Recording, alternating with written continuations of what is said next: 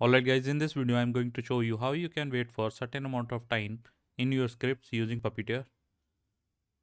So if we look at the current script, we have already imported the Puppeteer library, and in the if function we are launching a new browser and then creating a new page.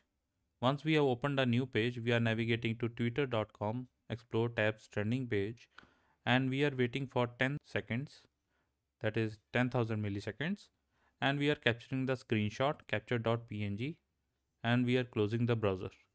Now if we open the terminal and type nodejs.js, Puppeteer will open the browser and will navigate to the desired page. However, if you look at the terminal, you will see there is a warning that says wait for is deprecated and will be removed in a future release. See GitHub link for details and how to migrate your code. To fix this issue, what we need to do is we need to change wait for command with new command, that is wait for timeout.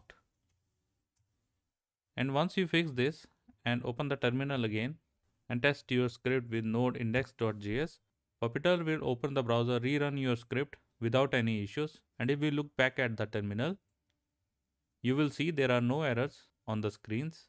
And that is how guys you can wait for certain amount of time in your script using Puppeteer. I hope you enjoyed this video. Please smash that like button and subscribe to my channel. Please make sure you turn on the bell notifications so you get latest update whenever I post a new video. See you in the next one.